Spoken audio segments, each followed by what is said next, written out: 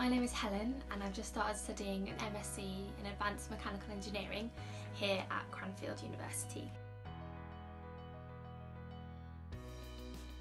One of the main reasons I chose to study at Cranfield is because my background actually isn't in engineering, it's actually in mathematics. And when I was researching Cranfield, I could tell that actually they're really skilled at taking people who are from slightly different disciplines to what they're studying in their masters and really turning them into subject matter experts over the course of a year. So that really drew me to studying here at Cranfield. And when I was first researching Cranfield, one of the things that really stuck out to me was how much it prioritises its links with industry and how strong those links really are. Which I think is just really beneficial because it means that the content of the courses will be able to be really informed by what the requirements of today's kind of market and industry really are, and it would also help in terms of helping students getting those links and helping to strengthen kind of career prospects in the future.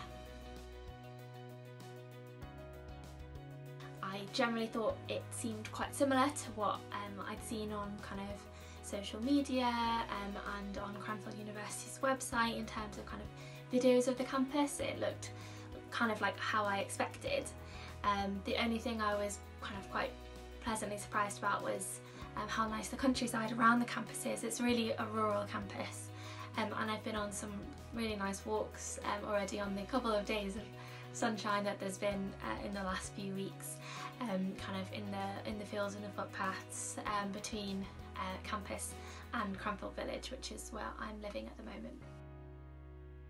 I think in terms of the main thing I'm hoping to achieve by the end of this year, it's quite simple. I'm hoping to become a mechanical engineer and hopefully a pretty good one. I think that feels like the main goal for me, coming from a background that isn't engineering and instead coming from having done maths. I'm hoping to be able to really call myself a mechanical engineer by the end of my course in a year's time.